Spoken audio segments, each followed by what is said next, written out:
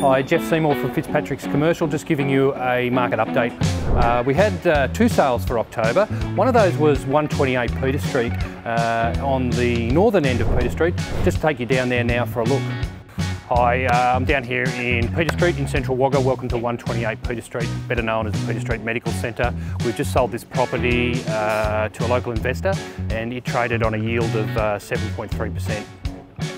Another two notable sales that are worth mentioning on the medical front, and that would be 265 Edward Street, which was basically a residential house that directly opposite the entry into the hospital.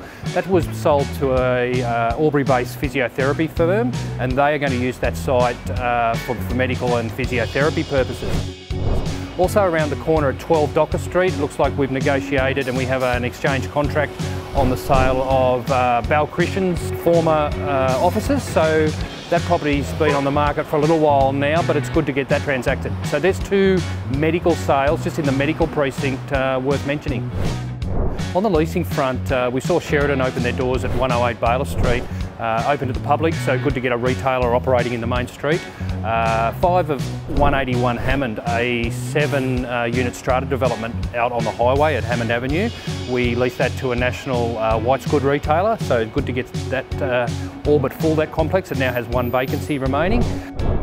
In general, across the whole market, what are the stronger areas that we're seeing the most activity? They would certainly be small office, medical and industrial.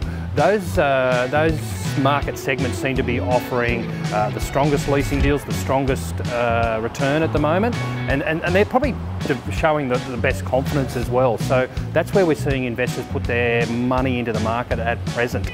If you wanted to come and have a conversation with myself, Phil or Greg, then please do. Happy to talk to you about your requirements and investing into those markets and getting a better return than cash in the bank. So please give me a call today at Fitzpatricks Commercial.